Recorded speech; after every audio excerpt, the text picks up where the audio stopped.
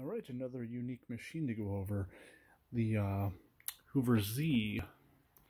It was marketed as a sport utility vacuum, and it has two positions, and it is missing a cover here because there would ordinarily be a white cover that would go over there that would hold the hand tools on the inside. But this is a very, very strange machine.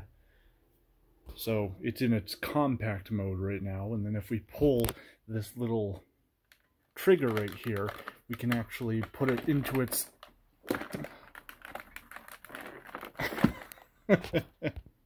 that's a two-handed job. But now it's in its upright mode. And yeah, this is just such a weird machine. Motor's down here. And then we have the dirt canister over here with what they call a self-cleaning filter. And what that means is this filter must, I don't know what the assembly under it's like, but it must have a motor that spins it around as the machine goes on, and then there's a little arm in here somewhere. A little metal arm. Oh, found it. Oh, it's kind of hard to see through that. But yeah, there's a little metal arm in here that kind of flicks the filter off as it moves around, and then the debris from the filter falls into this little chamber over here, and the main dirt collection chamber is over here. It's definitely not a very efficient design, because the moment this starts to clog up, I mean, you know, it's just going to clog the entire machine. So that's kind of dumb.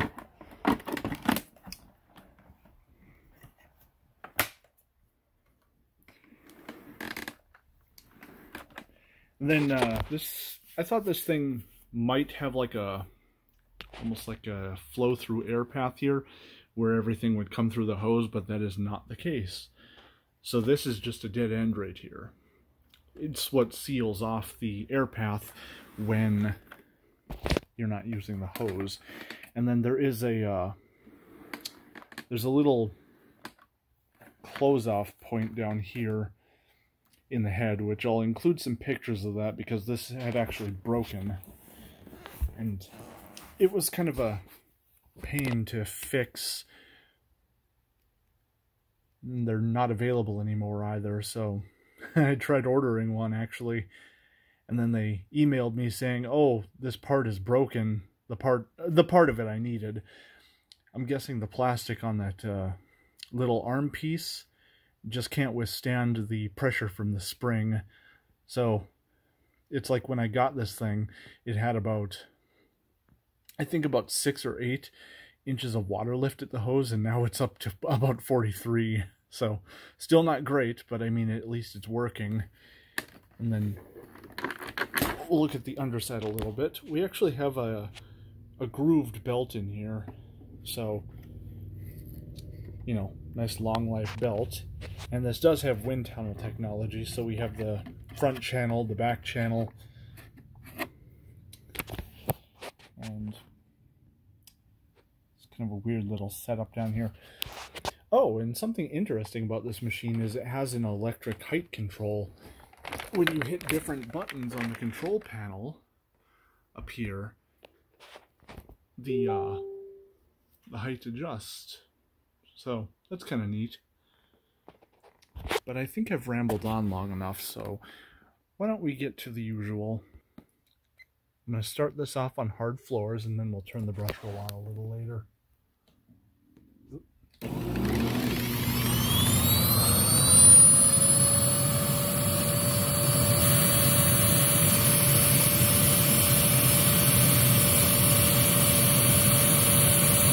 Here we can see the filter rotating. You can kind of see the little arm. Now let's turn the brush roll on.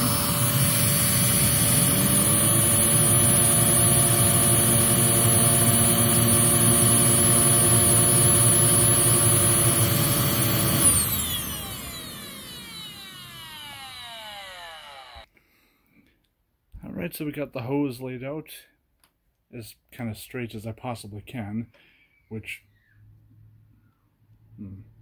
that's not going to sit straight no matter what I do, so. And it actually doesn't disconnect here, that's just permanently attached, so can't take that off of it.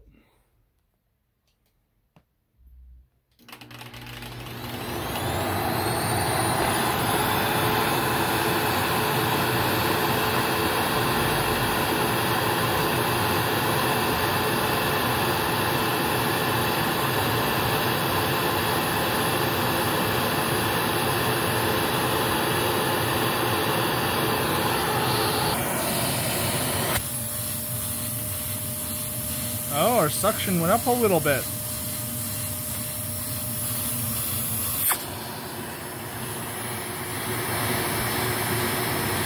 Alright, and here we are on hard floor mode.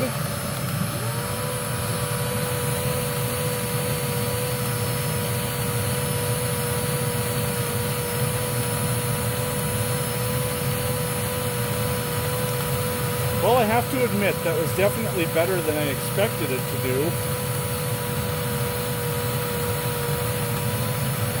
But it looks like we're staying constant.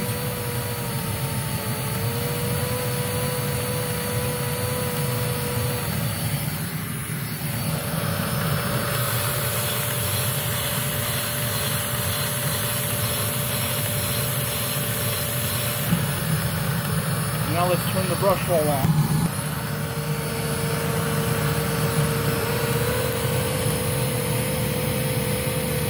What? Gonna have to retry that hard floor mode.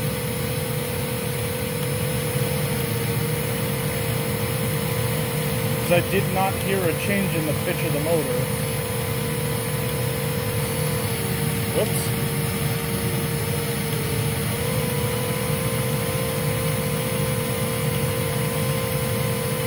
Well, what the hell?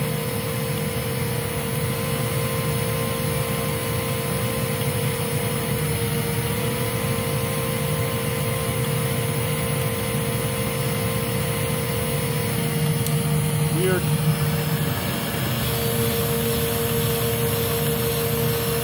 Alright, let's redo that.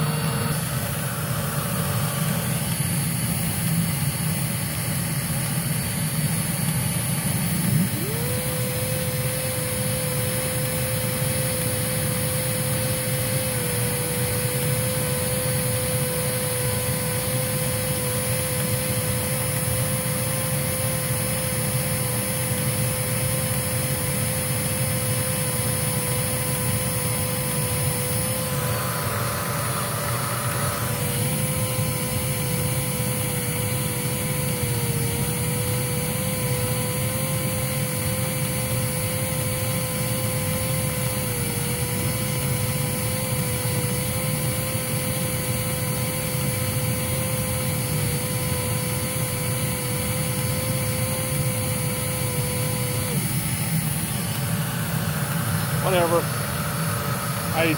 It's only off by about 20. Not a huge deal.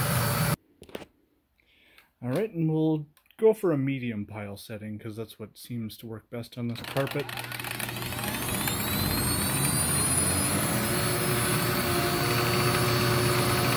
A little bit of agitation.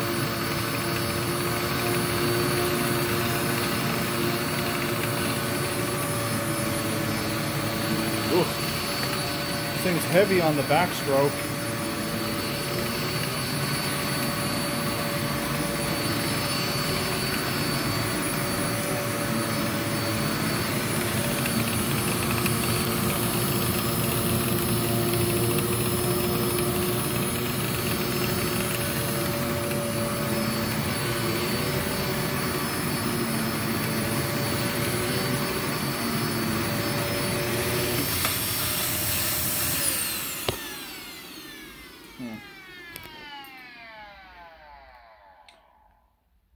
You know, maybe the motor on this thing isn't in the best condition.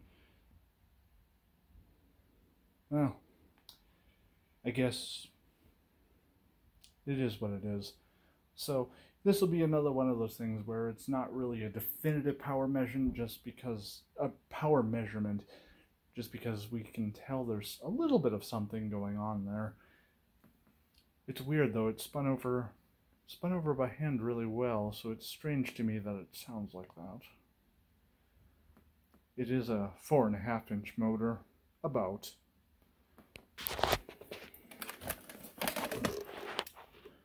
Yep, we got some cat hair stuck to the top of it.